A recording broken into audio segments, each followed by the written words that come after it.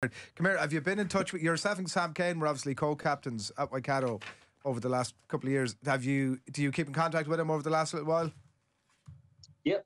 No, we're very close mates.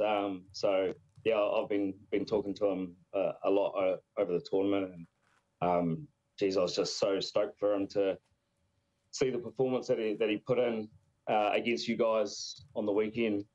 Geez, he was just phenomenal, mate, and yeah, he's obviously copped a fair bit over the years, but we've certainly seen he's been putting performances like that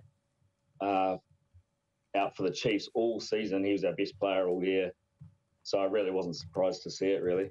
Yeah, Stephen Even though Donald. I know some of you guys might have been. We're getting there. Was he?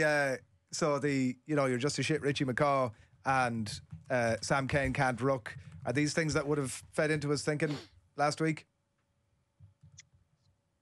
I know he said that he didn't. I haven't actually asked him about that, to be fair, but I'm sure deep down it would have motivated him to put something like that out there. And yeah, I didn't quite understand the poor at rucking thing, because like me as a halfback, I see that all the time. And geez, at the Chiefs, whenever he hits a ruck, I get clean ball. So I was a little bit surprised by that one, but yeah, again, like I said, wasn't surprised by the performance from him, man. He's not only a good player, but just a fantastic leader, one of the best I've ever been lucky enough to play under. So yeah, mate, stoked for him.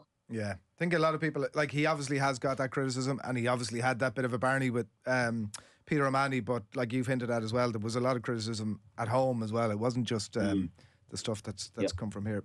We'll see how they go from here.